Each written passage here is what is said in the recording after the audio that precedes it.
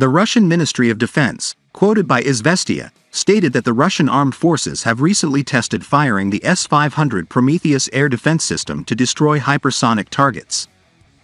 This system succeeded in proving its effectiveness and efficiency in detecting and eliminating these sophisticated targets. Its capabilities are not only limited to conventional hypersonic missiles, but also include futuristic models, explained the Russian Ministry of Defense. Prometheus, the S-500 anti-aircraft missile system, has successfully demonstrated its ability to attack hypersonic targets in various stages of testing. The information comes from sources in the military department who spoke to Izvestia. In general, the target resembles the Russian strategic hypersonic aircraft, Avangard, as well as a simpler missile shape.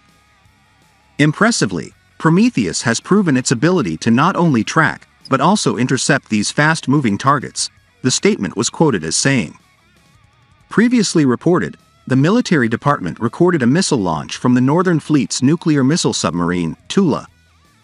The ship was stationed in the frigid Laptev Sea and fired at targets at the Chiza training range.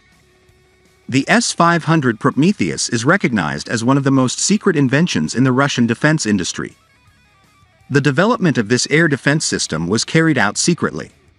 Its existence was only discovered by the media in 2009. Since then, reports regarding the development of the S-500 have been going on and off. In 2022, the issue of the S-500 existence will surface again.